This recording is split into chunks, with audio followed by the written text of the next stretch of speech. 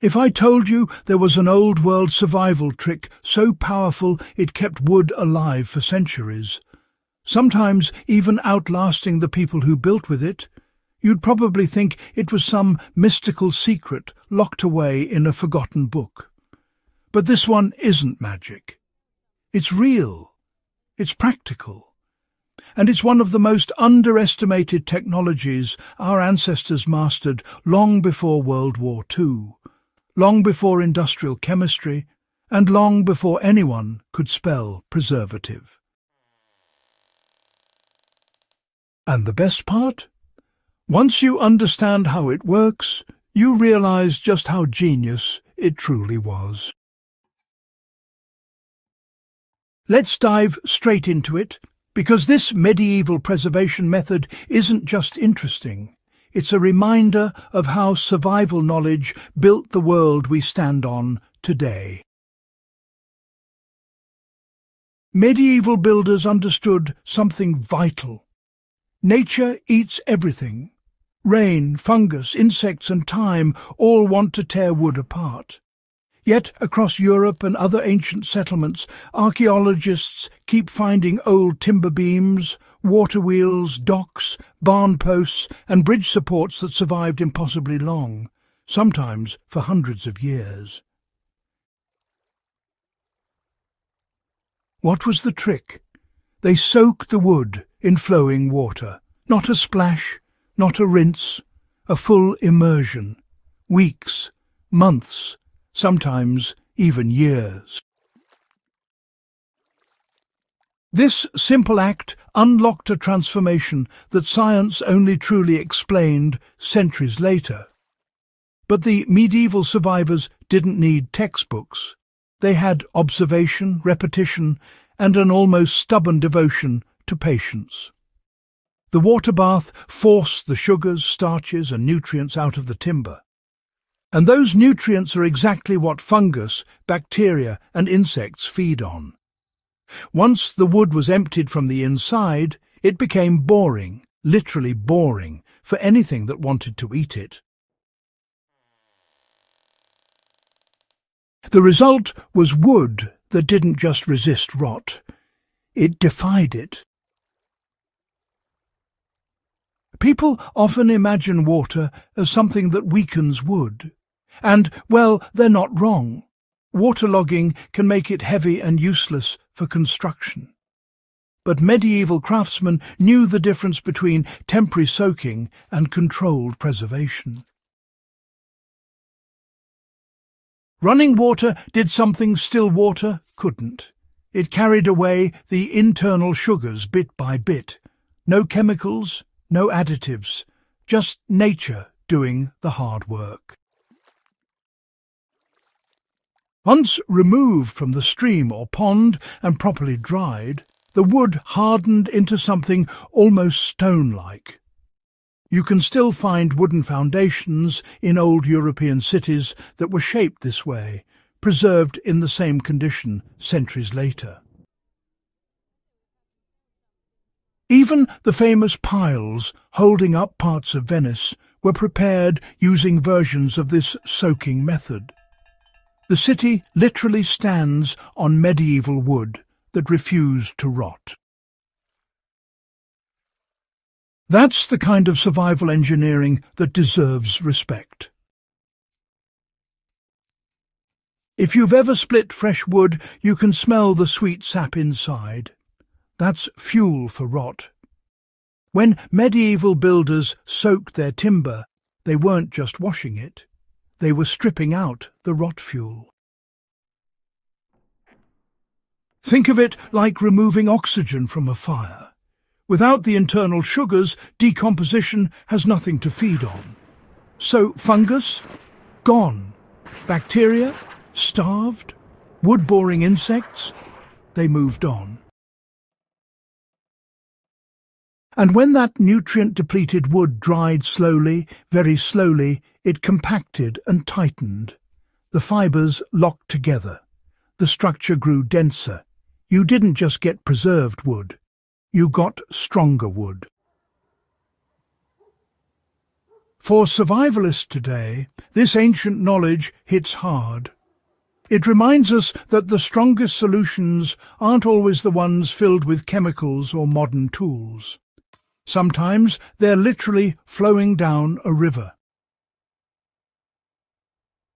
Here's something worth appreciating. The medieval world moved differently. They built with the future in mind, not the weekend after next.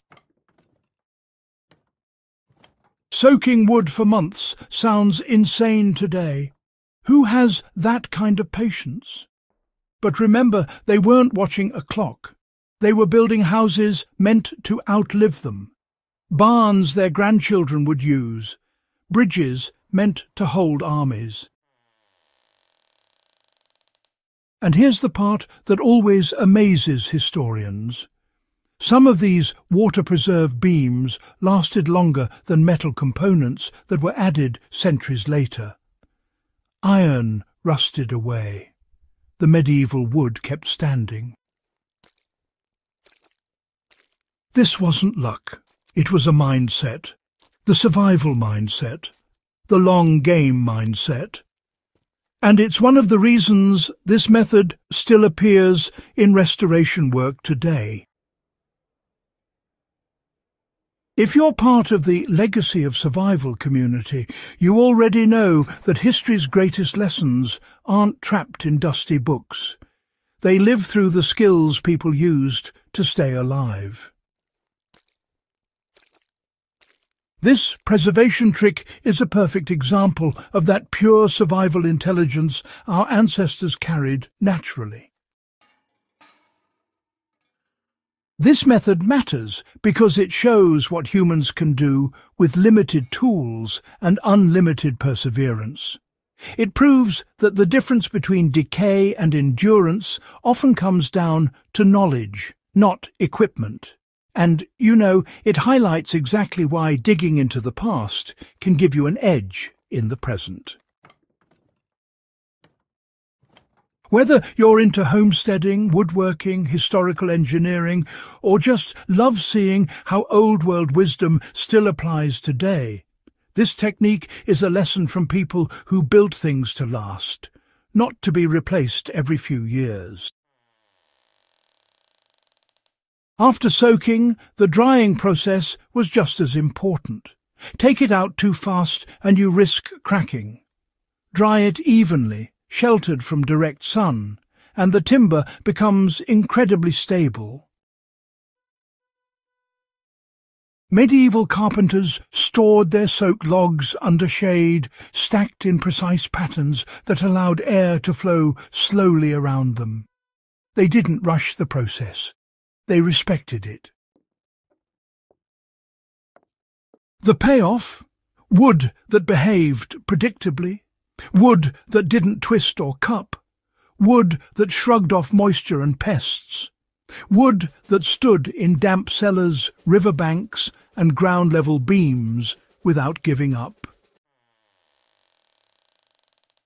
When you handle timber like that today, it feels almost eerie, dense, solid, unnaturally preserved. But it's all natural, 100% survival technique.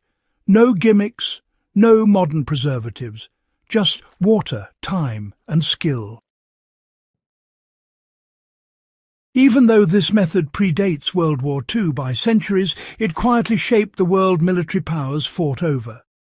Infrastructure, roads, bridges, ports relied on preserved timber. Supply routes mattered, stable dockyards mattered, forts mattered. And what do all these things depend on? Wood that doesn't fail. The armies of the past marched on preserved timber more than anything else. And, when you see how strong water-treated wood could become, it makes sense why entire kingdoms trusted it. This wasn't just construction. It was strategy. We often look at medieval life as primitive, but techniques like this show just how wrong that idea is. When you break the method down scientifically, it's brilliant. When you view it through the lens of survival, it's inspiring. And honestly, when you see how long the results lasted, it's almost unbelievable. You know, the fact that beams preserved with this method are still intact today means their creators did something right. So right that modern engineers actually study the results. There really aren't many inventions you can say that about. And that's exactly why this trick deserves a place here on Legacy of Survival. It's knowledge like this that helps us understand what endurance truly looks like. If you enjoyed this dive into survival intelligence from the medieval world, make sure you subscribe to the channel and share this video with someone who appreciates real history. Let's keep these powerful old world skills alive. Legacy of Survival.